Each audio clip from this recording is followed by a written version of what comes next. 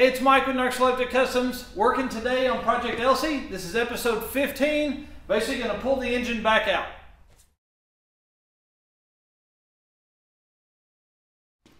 Okay, so my plan for today, I've got to mount the transmission transfer case cross member, mount onto the transfer case adapter from Advanced Adapters.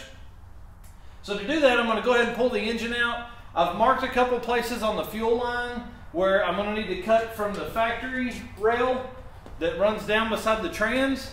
I'm also going to have to build a bracket that will move the fuel line up just a little bit tighter to the floor pan from the to move it away from the shifter to where it'll meet up with the fuel rails. So a little bit of time. I've only got about 3 hours today, so I'm not going to work super long out here.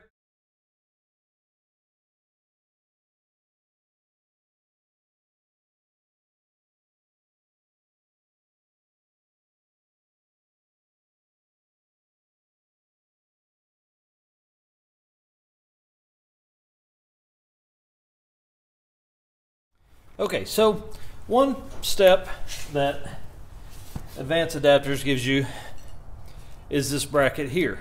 Okay, see it? It's part of the linkage for the four-wheel drive.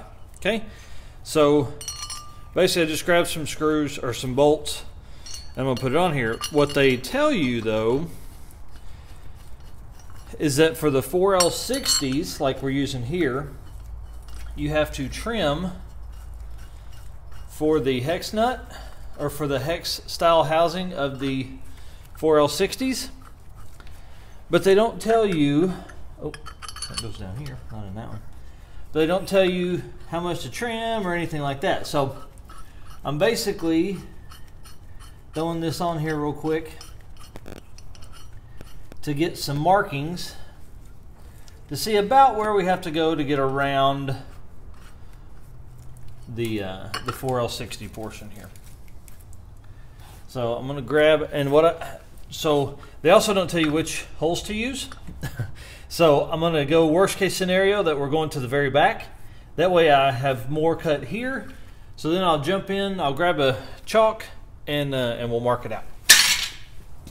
So really kind of the dilemma is if I cut all the way in to where this should need to be trimmed, I'm actually going to be into this. So I'm going to wait.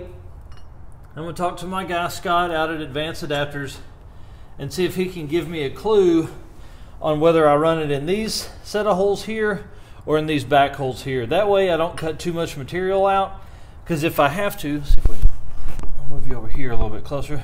So